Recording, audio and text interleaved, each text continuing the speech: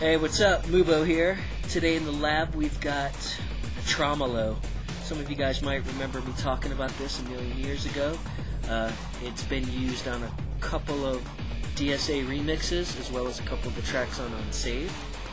And today I brought it to MySpace, and what we're going to do is a quick overview of what it does and how it sounds.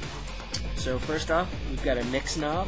This decides how much effect and how much initial signal, inputs and outputs.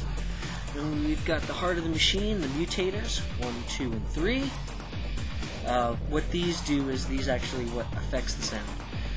So, without further ado, here we go. Here's the sound, just straight up how it sounds right out of the synthesizer.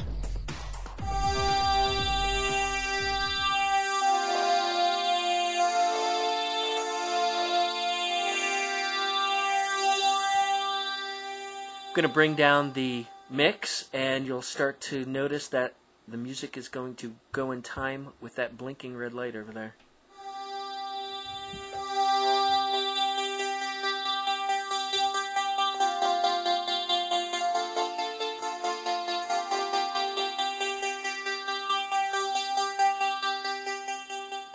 We can speed it up or slow it down.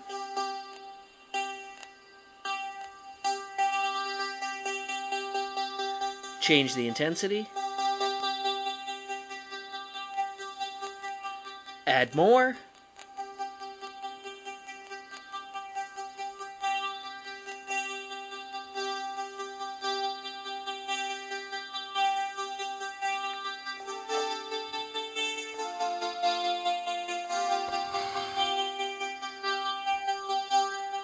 Bring a little bit more in the mix so it lays in the background and it's not such an intense effect.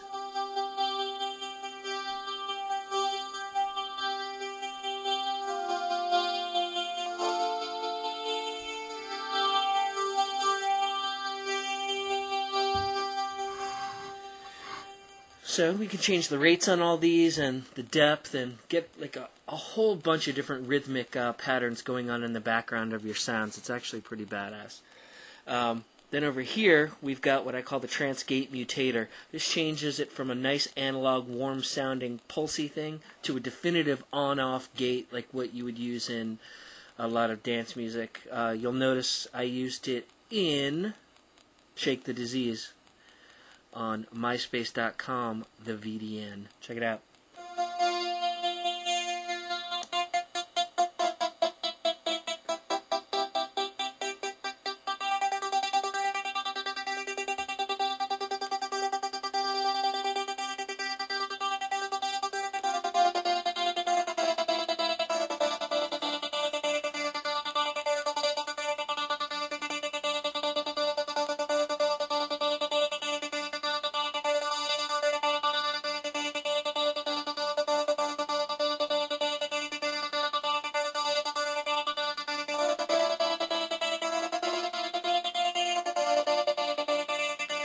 And again, you can mix in the other signal.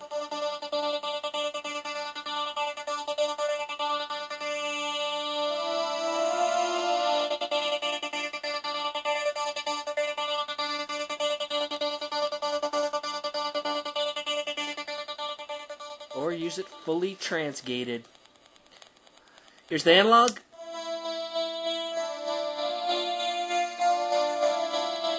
Flick the switch.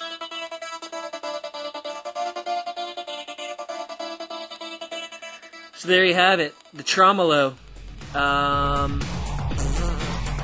about it. Got to get a new faceplate for it, fix up a couple of the solder points, drink about 2,000 more Dr. Peppers, and I'm ready to rock, bitches. Also, I'm going to have a VST version downloadable off this site. So any of you out there that have a studio or anything that can use software with VSTs, you can have your very own Traumalo, courtesy of Mubo and the VDN. Peace!